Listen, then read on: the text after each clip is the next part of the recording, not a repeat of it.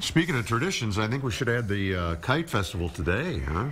Yeah, it would have been beautiful today. We missed the boat. We did. Well, hopefully next weekend will shape up nicely. Yeah. But to put it off for tomorrow, it's going to be okay. I mean, we have a good chance for some showers and thunderstorms if you could even be on the strong side. So, unless you're Ben Franklin, that's not a good idea to be on. That's right.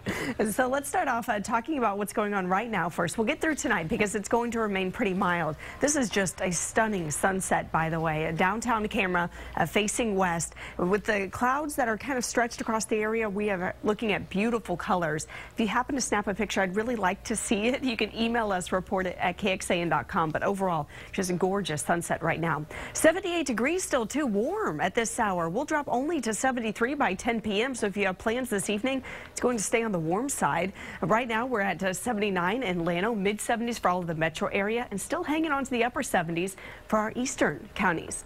Partly cloudy, 78 at Camp Mabry, mostly cloudy, 76 there at the airport. Winds have been breezy all day long too, with out of the south and southeast up to about 15-20 miles an hour. They'll finally start dropping as we get through the overnight. Now look at satellite and radar. Starting to see some cloud cover continuing to thicken up out over West Texas. This is all in advance of our next system. Right now that low bringing a lot of rain to California. Some pretty serious conditions there with the amount of rain they've seen over southern California. But that low is going to track east right over the Panhandle and bring us a chance for rain throughout the day tomorrow as a cold front moves through our area. So hour by hour through your forecast. Overnight tonight, we're going to see overcast skies, some patchy light rain from here and there. As we get through tomorrow morning, we start to see the cold front working its way into the hill country. Line of showers, maybe even a few thunderstorms along that front. Makes its way into the metro area right around midday, right around noon, and we could see a possibility of one or two stronger storms around this time frame as that front pulls through kind of some of the deeper moisture along our eastern counties. Now, as that front clears the area by the afternoon into the early evening, we'll see the gusty north winds really picking up anywhere between 15-25 miles an hour, and they will bring in much colder air through the afternoon too.